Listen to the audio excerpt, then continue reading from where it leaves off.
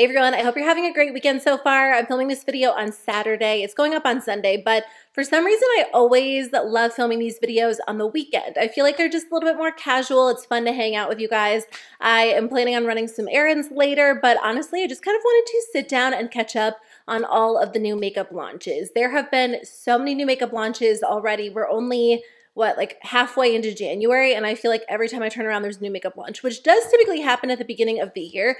I feel like we usually see that a little bit more from drugstore brands, but I've also been seeing a ton of high-end launches.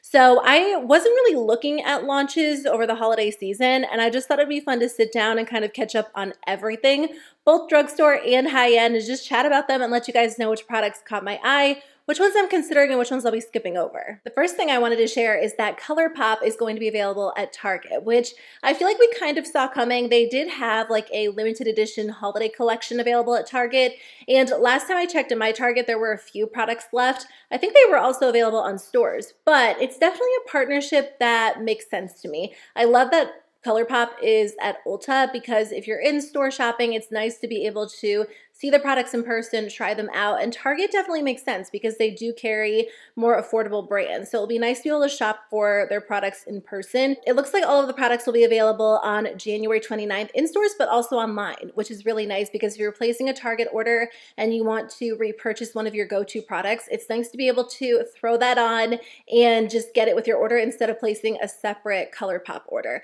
But they are including a bunch of their best-selling products like 9-pan eyeshadow palettes, Super Shock cheek products, brows, mascara, a ton of lip products, a bunch of complexion products. I mean, based on this list, I feel like their display is going to be pretty big. I don't know about you guys, you'll have to let me know, but my Target is a complete disaster. I used to go in there all the time just to check out like drugstore products in person because it's really well lit and typically it was really well stocked. But every time I go in there, like for probably even like the past year, it just looks like someone completely ransacked the beauty section. But I would love to check out the display in person if my Target gets the products, just to see what products they include. But again, it's nice they're available online at Target.com as well. So in other beauty news, Glossier is going to be available at Sephora on January 17th. I don't think I've ever tried anything from Glossier. I mean, I'm so late to the game at this point. I feel like Glossier had like their really big moment, and I hear about them occasionally these days, not quite as much as I did years ago, but now that they're going to be available at Sephora, maybe I need to pick up some of their products. Do you have any Glossier recommendations? I know back in the day, everyone was raving about the Boy Brow. There were probably a few other products that I just can't think of right now, but I just think it's convenient. They're at Sephora. Maybe it will kind of boost the brand again. Again, I just don't know much about them these days, so if you have any products you love, I would love to know. One more thing before we get into the actual products, I saw CoverFX is coming back. I totally thought they went out of business. I remember when they were kind of leaving Ulta, although are they still available there? I feel like the products were on sale on Ulta's website for a really long time. They're not at Ulta anymore, but they posted on Instagram they're going to be fully restocked in late spring of 2023. So I wonder if we'll see some new products from them. I loved their blush and highlighter duos so much for years and years. I still have a few of them, but I haven't used them in a really long time. But if you're missing out on some of your favorite CoverFX products, it looks like they'll be back in stock over the next few months. Okay, so let's start with this launch. I completely missed this one. I think it launched like very beginning of January, but I was out of town at the time, and honestly, I didn't even see that the products launched until I started seeing reviews pop up in my subscription box. I haven't watched any of them because I just kind of knew that I was going to skip over the collection, but this is from Natasha Denona. It is the mini pastel palette and then a highlighter.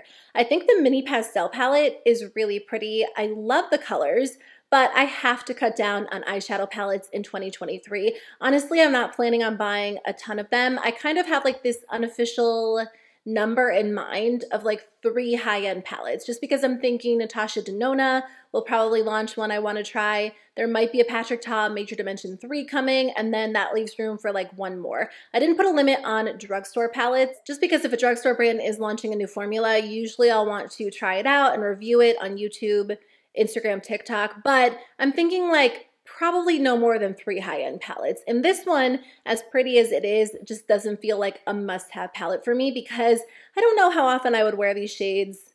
I mean, I definitely have shades similar to these in my collection, and usually when I buy a Natasha Denona mini palette. I'm actually wearing one today. I'm wearing Mini Nude with a couple of shades from a new CoverGirl palette. I just kind of combined them. But usually when I purchase a mini Natasha Denona palette, it's because I love it as like a travel palette just to throw in my makeup bag. They're super small, really convenient. I feel like you can create a couple of different looks, and that's probably not what I would really use this for. It is pretty, but I'm just going to skip over it. The highlighter is gorgeous. I feel like I like the highlighter more than the eyeshadow palette, honestly. It's described as a translucent alabaster base with a wash of shimmering pink, golden champagne, and icy mint, which you can kind of see in the picture. There are certain parts of the pan that are different shades. So I don't know exactly how this would look on the skin. It's a gel powder formula, which sounds really nice, but I will say, based on the swatch in this photo, it kind of looks just like a champagne gold highlighter, which that is the shade that I typically go for. So part of me would love to try it, but part of me is like, do you really need like another highlighter? Honestly, I don't have a ton of highlighters. I was going through my makeup collection. My highlighter bronzer section is probably like the smallest part of my collection. That being said, I tend to wear the same shades over and over, and powder highlighter lasts forever. It's not something that I go through very often. I've only hit pan on like maybe one or two of them. I feel like 2023 is going to be the year of highlighter. Charlotte Tilbury, Rare Beauty, Natasha Denona, they've all launched highlighters so far. And I don't know, 2023 is kind of reminding me of like 2016 already. Just based on some makeup trend predictions and makeup launches we've seen so far, I feel like 2016 is coming back. So I don't know exactly what that means for all makeup categories, but I do think highlighter is going to have a big moment this year, and we're going to see it quite a bit. So speaking of highlighter, Charlotte Tilbury also launched a new highlighter formula. This one comes in 6 different shades. It retails for $48. There are gorgeous colors, and you know, I do like powder highlighter, honestly, but I think I probably am set when it comes to powder highlighter, because I've noticed that like over the past few years, whenever I try a new formula, it doesn't typically replace my favorite, which is the Becca Shimmering Skin Perfectors. I love Champagne Pop. I love Opal. Those really are my two go-tos, and they have been for years. So I think if I tried Rare Beauty or Charlotte Tilbury, I might like it, but I don't know that I would like it more than Becca's highlighter. I'm planning on skipping over these. Charlotte Tilbury is also launching new blushes, but liquid matte blushes, which is kind of interesting. I feel like Rare Beauty is kind of like the go-to for liquid blush these days, and their liquid blushes are so good. I've actually been wearing them a ton because I did get a set during the holiday season, and I just kind of fell back in love with the formula. I tried it back in 2022, and then I had a shade that I would wear, but after getting that holiday set, I love them so much because now I have different options. You can mix them together. Anyway, these are the Pillow Talk Matte Beauty Blush ones from Charlotte Tilbury. It looks like there are 3 shades in this photo. I'll probably stick with the ones I have for now, but I know people are diehard Charlotte Tilbury fans. So if that is you and you prefer a matte blush, then these might be really appealing to you. They didn't release a date yet. I did buy the new Makeup by Mario foundation. Again, I think this launched like right around Christmas, maybe right around New Year's. I can't remember. The last few weeks have just blurred together. I didn't buy it right away. Like I didn't go on Sephora's website and buy it the second it launched, because first of all, I knew I wouldn't be able to get like a first impressions up very quickly because we were out of town. Second of all, I really wanted to make like a thoughtful purchase, because when it comes to decisions, or when it comes to foundations, sometimes I make the decisions way too quickly. Like if it's a really exciting hyped up launch, I buy it before I even consider if it would work well for my skin type or my preferences. Last year I bought the Kosas foundation, and that just wasn't great on my oily skin, but my skin type is a lot different this year. It's not quite as oily. It's definitely more combo, but honestly, it's just very balanced these days. So it's not extremely oily or extremely dry, which has been so nice. I'm sure it won't last forever. I'm sure when spring rolls back around, it will be more oily, but I've been taking full advantage of that and just trying all of the glowy products. So I've worn it twice. I didn't film a first impressions on it because I don't know, I kind of wanted to really just test it off camera, like a couple of different ways before sharing my thoughts on it. So anyway, the first time I wore it, it looked really bad on me. It looked good initially, but it didn't wear well because I was using it on top of the e.l.f. Power Grip Primer, which is so weird to me because that really is my go-to primer, which usually wears really nicely under foundation. But after like 2 hours, you could see all my pores, especially around my chin, which is so weird because that never happens with foundation. Anyway, the second time I wore it, I used a smoothing primer and it looked so good all day long. So it just goes to show, like, sometimes first impressions are kind of tricky because It depends like which primer you use, which setting powder you use, even which concealer you use, or what the weather is like or your skin is like that day. So I do feel like it's a little bit more of a like particular foundation just based on the 2 times I've tried it. But I want to try it out a few more times before I share my final thoughts. But I do like that you can sheer it out and get more of a light coverage look. It has a gorgeous glowy finish. I set mine into place with powder, which kind of takes away from that glowy finish. But you know, the second time I used it, it looked really good. So I'll share my final thoughts soon within like the next week or 2, but I would love to know what you guys think if you tried it out. Okay, this is a new drugstore launch I am planning on grabbing. I'm actually going to go to CVS today and see if I can find it in stores because I've been wanting to go to the actual drugstore and just kind of browse the aisles and see what's available. Flower Beauty just launched their Lowlight Liquid Contour, and someone said they spotted it at CVS. It is on Ulta's website, but I think some of the shades are already sold out. So once it's restocked, I am planning on trying it, or maybe I can find it in person. I love the Flower Beauty highlighter in this packaging. It was like my top highlighter product of 2022. I really want them to launch like glowy blushes in this packaging to replace the Charlotte Tilbury glow, or what are they called, beauty light ones, and like Pinkgasm. There's also Peachgasm. So if they did a dupe for that, that would be amazing. But they did do contour shades. So I do want to try it out. I haven't tried the Charlotte Tilbury contour, but I feel like a lot of brands are going to end up duping those because Tarte also launched something similar. This is the Sculpt tape. It's $35. This one comes in 5 shades. And honestly, it's time that brands start giving Charlotte Tilbury a run for their money when it comes to a product like this because Charlotte Tilbury is overpriced. I understand that some of their products are maybe worth the price, worth the hype. I've tried some products I enjoy, but if brands can do it for a less expensive price point and do it better and have more shades, like Tarte has 5 shades, Flower Beauty has 3. I'm pretty sure Charlotte Tilbury only comes in 2. So again, I'm not opposed to other brands doing something similar, and I feel like we're going to see even more dupes for like the glow ones and the contour ones by the end of 2023.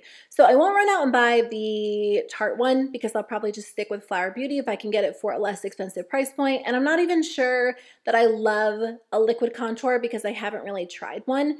So we'll see. I want to try Flower Beauty first, but if you love Tarte or, you know, one of these shades look like they would be better for you than Charlotte Tilbury, this is available now on Ulta's website. I do have my eye on Tarte in 2023. I tried some of their products in 2022 and I really enjoyed them. I feel like Tarte is making a comeback. They're launching like very trendy products that are really like approachable for day-to-day makeup. But again, that's kind of why I feel like it's 2016. Like it just feels like everything from 2016 is coming back.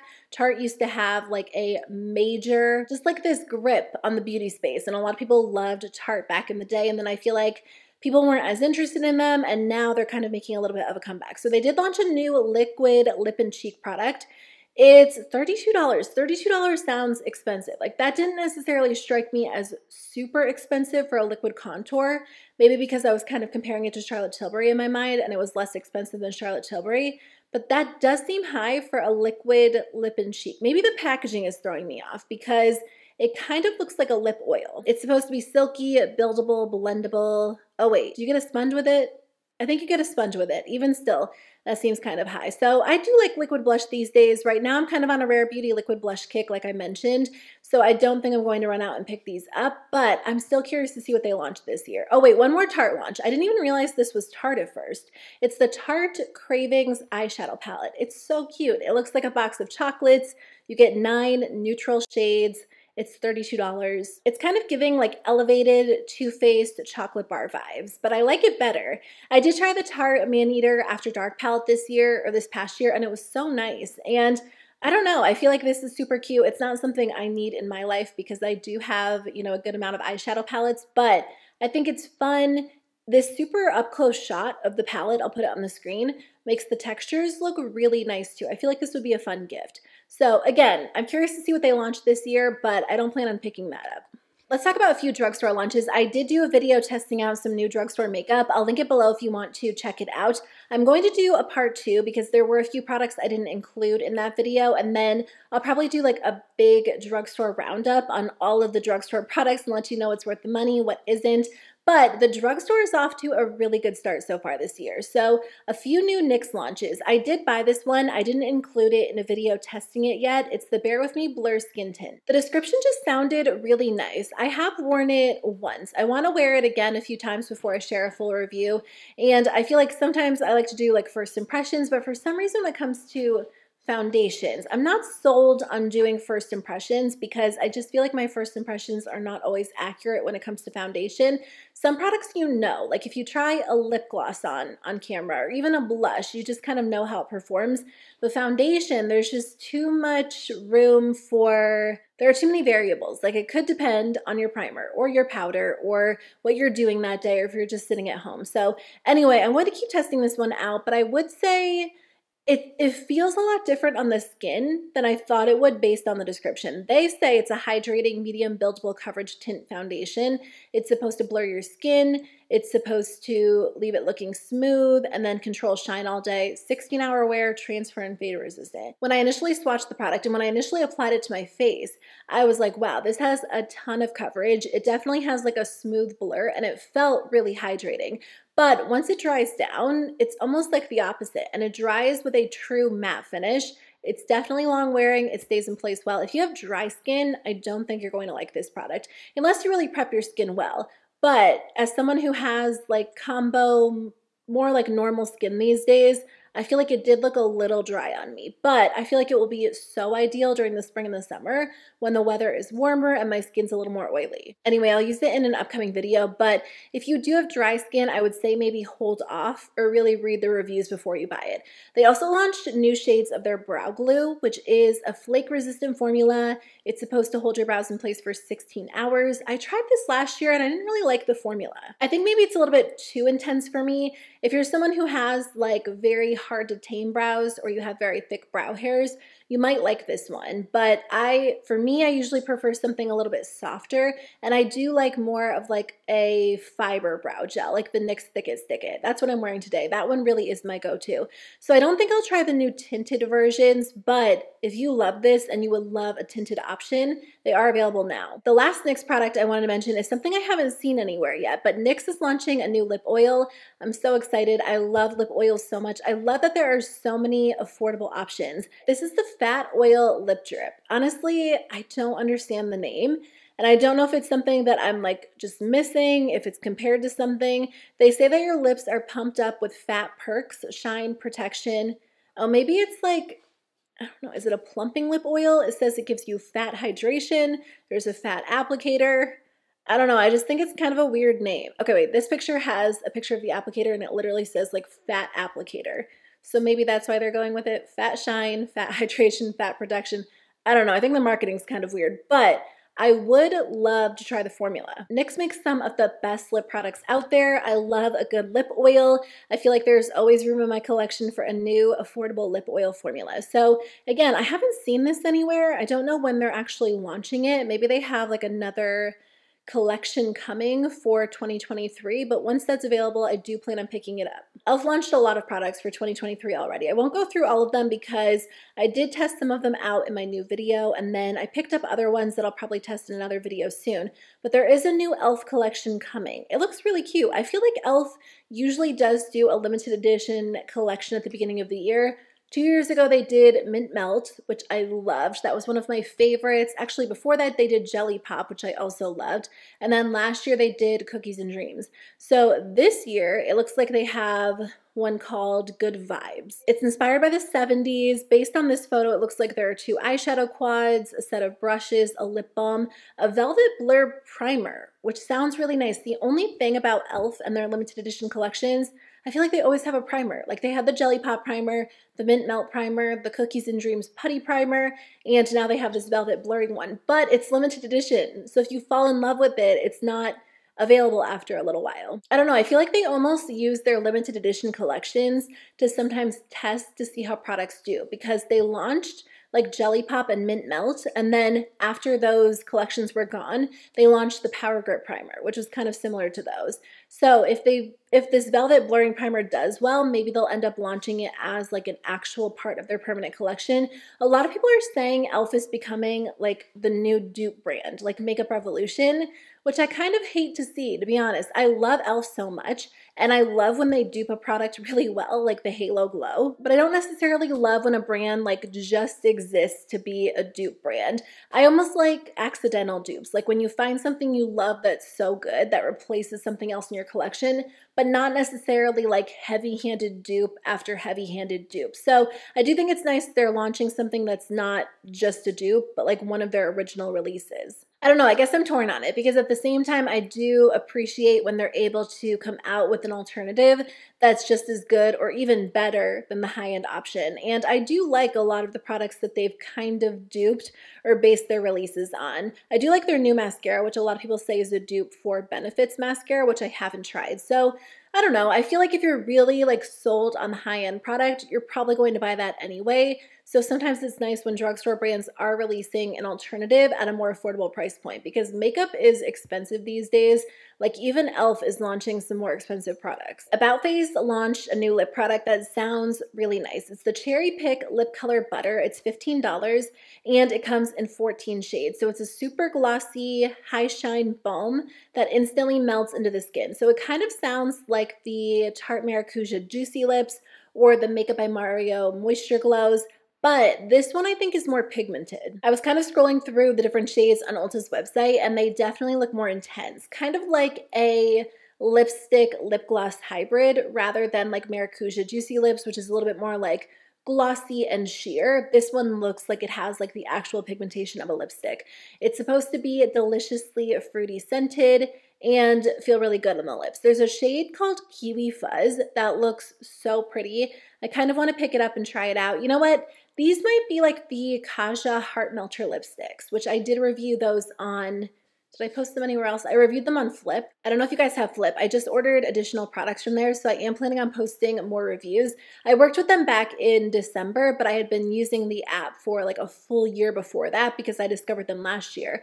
But basically you can watch beauty reviews and shop in the app and they have really good perks. Like you can get discounts, really good shipping. This is not sponsored at all, but I do post reviews on Flip and I have more coming. So I reviewed the Kaja Heart Melter lipsticks in there and they're really pretty. They're kind of like glossy lipsticks, but this one sounds even glossier. So I do think I want to try these out, especially that shade Kiwi Fuzz. Okay, the last thing I wanted to mention is the new Urban Decay Quickie Concealer. I am going to try this out. They did send it to me in the mail as PR. If they hadn't sent it to me, I would have picked it up because typically, or I guess I should say like historically, Urban Decay complexion products have worked really well for me. It's been a while since I've tried one, but I used to love the Urban Decay All Nighter foundation so much. I was like that foundation's #1 fan. Again, back in like 2016, maybe even before that, I loved it. So I don't know if you've been around that long, but that used to be my favorite. I do like their powder foundation. I liked their Naked Skin foundation. The Hydromaniac is nice. I need to break that out because last time I used that, my skin was really oily. I feel like it could be really ideal for winter. So anyway, I was curious about this concealer when it was kind of like sneak peeked mid-2022, but it's available now. It's a full coverage concealer. It gives you a natural skin-like finish, which sounds perfect. So I'm curious to try it as a spot concealer, but also an under eye concealer. So I'll try it in an upcoming video. But I think that's everything I wanted to share with you. Let's just take a look to see if anything came out since I started filming. I don't think so. I think I'll end it there just because I'm sure this video is already pretty long, but thank you so much for watching. Thanks for hanging out with me and just catching up on all of the new makeup launches. If there's anything you want me to review on my channel over the next few weeks, let me know because I'll definitely pick it up and try it out for you. But if you want to see a video of me testing some new drugstore launches, I'll link that video right here. And if you want to see a video on my favorite makeup products from 2022, I'll link that video right here. But I'll see you guys very soon with a new video. Bye.